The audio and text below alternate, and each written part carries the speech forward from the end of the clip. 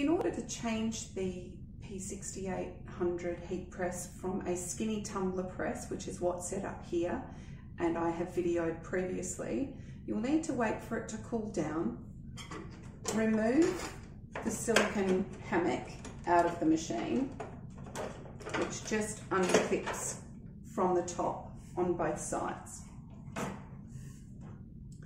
Then you have 4 gears on each side of the machine. They are attached by 2 screws up the top here, and you'll need to remove all of those.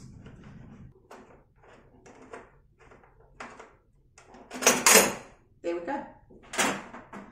So out comes the rod and the gear.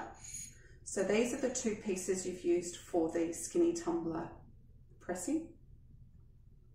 And what we're going to do is replace those with these gears. Now these are the gears that allow for the coffee mug handle and leave a gap at the top of the silicone.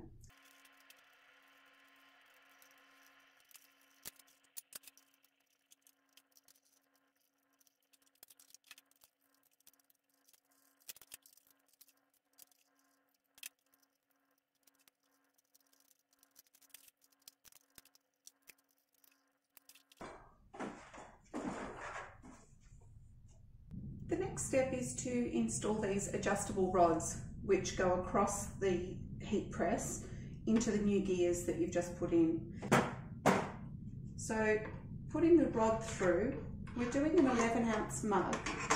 I choose to use the 4th hole down for doing the 11-ounce mug. Just make sure you get it right into the groove. Now install the hammock.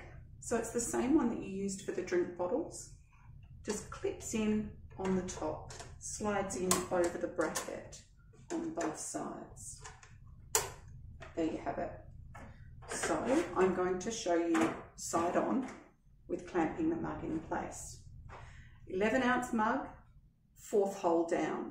If you've got a mug of a larger diameter, you would then bring the rod on the side up. If it's a smaller diameter, like the money box or a 6-ounce mug, then you might want to drop that down further to increase the pressure, but just play around with it before you get pressing. So we pop that in. So that's left room for the handle.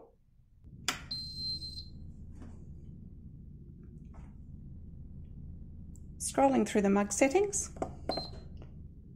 temperature, time, temperature, time. They can be adjusted using these 2 arrows as you're going through, and to heat up, left and right. Okay, now we're at temperature, so we're going to put in our coffee mug. I'm going to press an 11-ounce mug. I've put the transfer on it already. So we're going to open the mug press, pop the mug inside with the handle facing upwards. Close your mug press, and away we go. Ta-da! Here is the finished product.